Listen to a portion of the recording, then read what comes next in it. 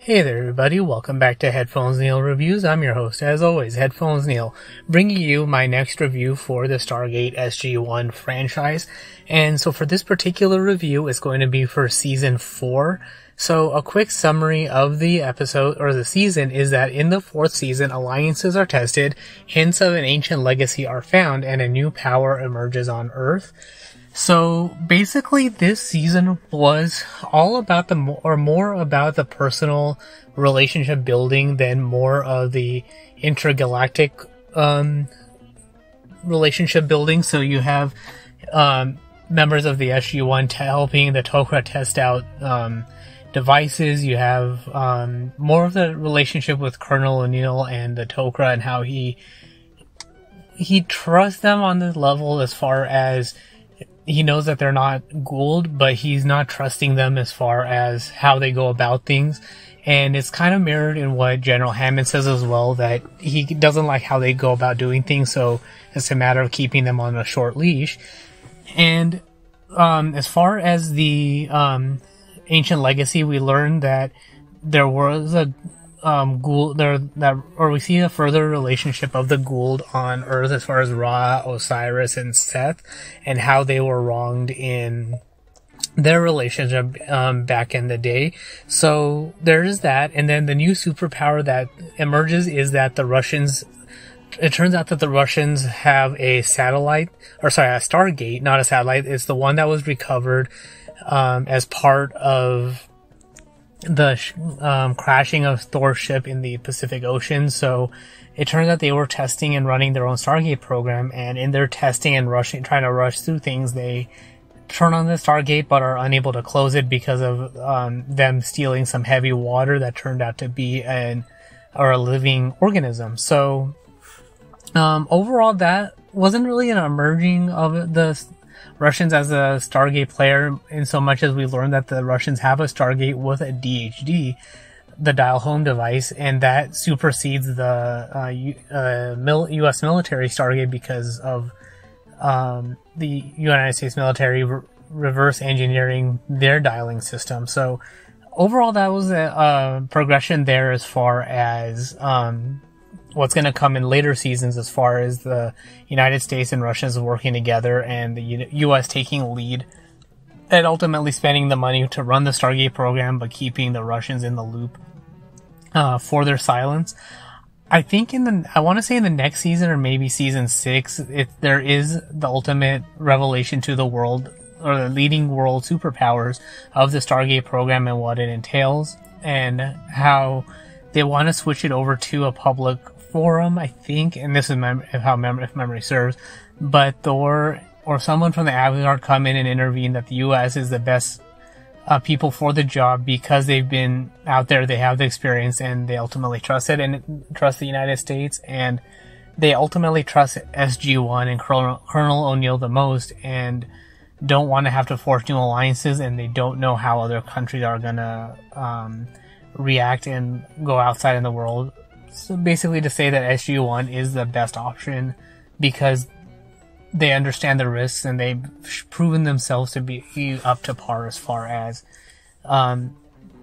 involving themselves on the intergalactic scale. But that's ultimately in future seasons. This season was basically just that relationship building further relationship building with the tok'ra, and keeping them at arm's length, but doing things in the spirit of working together. The season ultimately closes with them working together because of Selmak via the tok'ra learning that Apophis and Heru'ur are teaming together to combine their fleets so that Apophis can take over the system lords, but then ultimately Heru'ur getting the territory and domain of Cronus. SG-1 intervenes in that they've taken over Cronus's mothership and have taken him out, and ultimately drive a rift between Apophis and Heru'ur. But in their escape, they're thrown hundreds and thousands of light years outside of their own galaxy and are left to face off against Apophis's fleet. So I think this is one of those cases where the Asgard helped them out, or somehow if memory serves, the Asgard come in to help them out. But once I get into season 5, we'll see how that all resolves itself. So there's really not much else to say about this season, as you can tell. I mean, it was really all about the humans and the tok'ra. Very minimal interactions with the Goa'uld, I want to say, as far as overall progression, but they did bring up they did further the idea of the Goa'uld system lords and their territories and domains and the shifting power structure, and that the tok'ra wanted to keep things as they were because it keeps the system lords in fighting. It keeps the system lords in fighting with each other rather than the galaxy as a whole.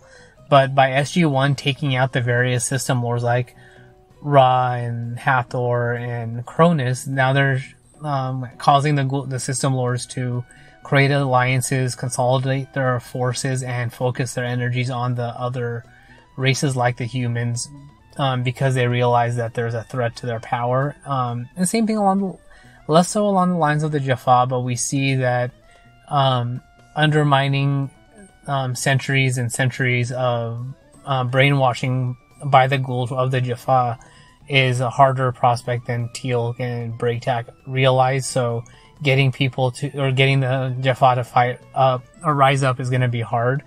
I think by the time of the season finale of season 4, I think this is around the time when teal'c goes back to Apophis and becomes his first prime again, and SG-1 has to unbrainwash him. So I think there's going to be an episode or 2 on that. So from here, I don't really remember what happens over the next couple of seasons, and I want to say the last few seasons of the series were related to the Ancients and the Ori, I want to say, but these next few seasons are going to ultimately be the panning out of the destruction and downfall of the System Lords. I think the rise of Baal, and basically ultimately the downfall of the Asgard as well with the Replicators. So I'm kind of curious, and I can't wait to rewatch those episodes for all of the stuff that's coming up.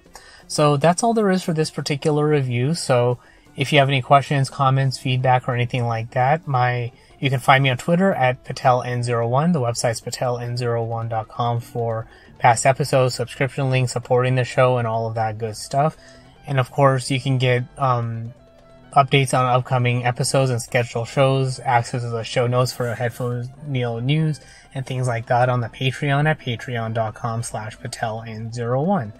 But that's all there is for this particular review. And of course, if you're a patron, you already know about what the final review of the year is going to be. So be sure to support the show so you can get access to that. So look out for that review coming in the next couple of days as of this recording. And as a teaser, it is going to be an Android app review. But to get which Android app review, you'll have to become a patron. But thanks for tuning into this particular review, and until next time.